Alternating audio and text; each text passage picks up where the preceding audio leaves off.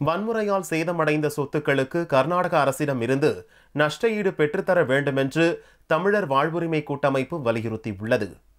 வரும் 16ஆம் தேதி வெள்ளியன்று மத்திய மற்றும் கர்நாடக அரசுகளை கண்டித்து வணிகர் சங்கங்கள் நடத்தும் முழு அடைப்பு போராட்டத்திற்கு தமிழக வாழ்வுரிமை கூட்டமைப்பு ஆதரவு தெரிவித்துள்ளது. சென்னையில் கூட்டமைப்பின் ஆலோசனைக் கூட்டம் நடந்தது. கூட்டத்திற்கு பின் செய்தியாளர்களிடம் பேசிய ஒருங்கிணைப்பாளர் வேல்முருகன், வன்முறையால் சேதமடைந்த தமிழர்களின் சொத்துக்களுக்கு கர்நாடக அரசிடமிருந்து மத்திய அரசு நஷ்ட ஈடு பெற்றுத்தர வேண்டும் என்று வலியுறுத்தினார். நடந்து முடிந்த இந்த மிகப்பெரிய தமிழர்களுக்கு எதிரான திட்டமிட்ட கலவரத்தில் தமிழர்களுடைய சொத்துக்கள் உடைமைகள் 600 கோடிகளுக்கு மேல் நட்டம் ஏற்பட்டிருக்கின்றன.